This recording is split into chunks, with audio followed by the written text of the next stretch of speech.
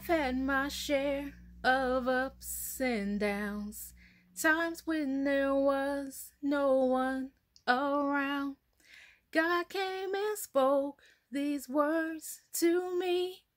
Praise will confuse the enemy. So I'm just doing this video to try to encourage you guys to give God praise. No matter what you're going through, give God praise, because number one, it gives him the glory. Psalm 50:23 says, Whoso offereth praise glorifieth me. So that's what we want to do, is glorify God when we're going through difficult times. But then also, it also helps us to keep our mind on God and not on our circumstances. And I know whatever we're going through, it can be frustrating, it can be difficult.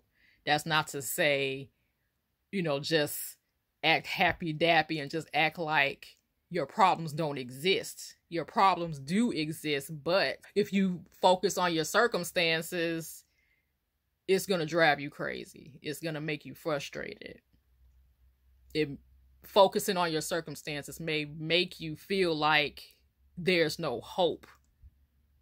But at least when we give God praise, it puts our focus back on him and not on what we're going through.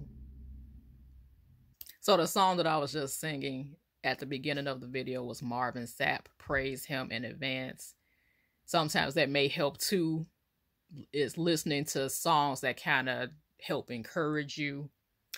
The enemy also doesn't like it when we give praise. Just this morning, I was singing one of these gospel songs that I like to listen to.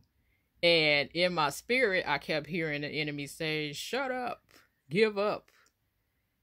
And yeah, it's crazy. This fool is desperate to silence us believers. But no, we will not be silenced. We will not be silenced. So keep raising your voices, keep singing, keep giving God praise, keep giving God the glory. When you're going through difficult circumstances, it can be hard to give praise. That's the last thing you want to do. It may not even make sense to you. Well, why am I going to give praise and everything's going wrong? Nothing's going right. What am I going to give thanks for? Everything's a mess. So if you find yourself feeling like that, ask God to give you the strength to give praise. I've been in that situation so many times. The enemy has tried to just twist and distort my perception of God.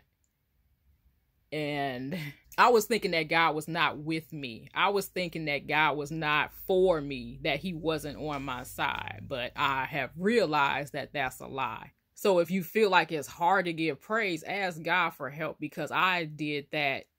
I was honest with God. I said, I'm struggling. I'm really struggling to give praise. I want to, but I just feel really angry about such and such. So sometime that day after I prayed, the Lord had given me the strength to give him praise. So sometimes if you feel like it's a struggle for you to do that, just ask God for help to do that, and he will help you. But yeah, keep praising God. Keep giving him the praise. Aggravate the enemy. The enemy loves to try to aggravate and attack us believers, but no. Give God the praise. Give him the glory.